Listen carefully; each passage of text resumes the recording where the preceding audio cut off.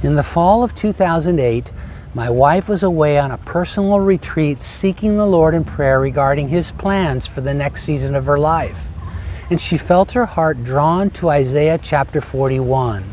Several parts of that passage spoke to her deeply, especially the phrases, "Fear not, for I am with you," and "Those who war against you shall be as nothing."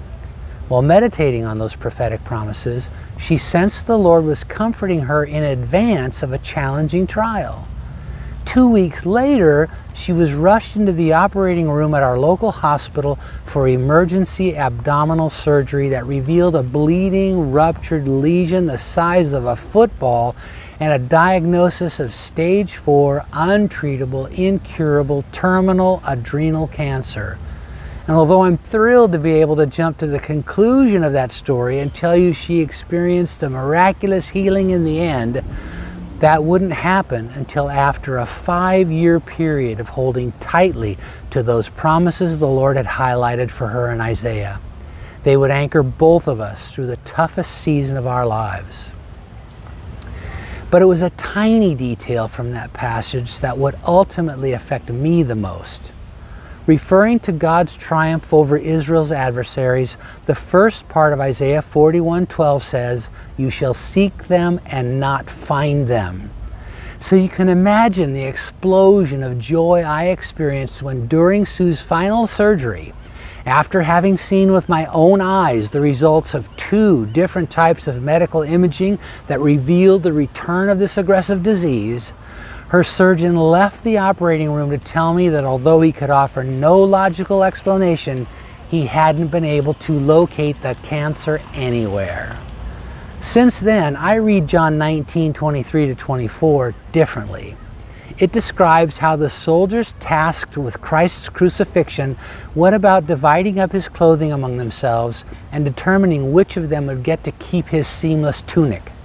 At first glance, this sad bit of subplot doesn't seem to have any bearing on the redemption narrative. But in verse 24, when John quotes from the book of Psalms to remind his readers that these details had been specifically foretold 600 years earlier, suddenly the impact and importance of this seemingly insignificant part of the story become clear and demand attention. In Ezekiel 12:25, the Lord says, "I speak, and the word which I speak will come to pass." This is true not only in generalities, it's also true in specifics.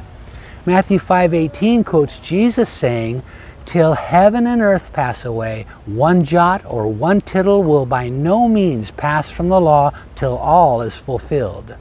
The word translated into English as jot refers to the smallest letter in the Hebrew alphabet, and the word tittle refers to a small stroke that distinguishes one Hebrew letter from another. In other words, Jesus meant that even the tiniest details of God's promises will be fully realized. As someone who has experienced the glory that can be packed into those tiny details, I bear witness that our God is extremely careful with His words. In the best sense of this colloquialism, He sweats the small stuff. The jots and tittles matter to Him. I'll be forever grateful they do.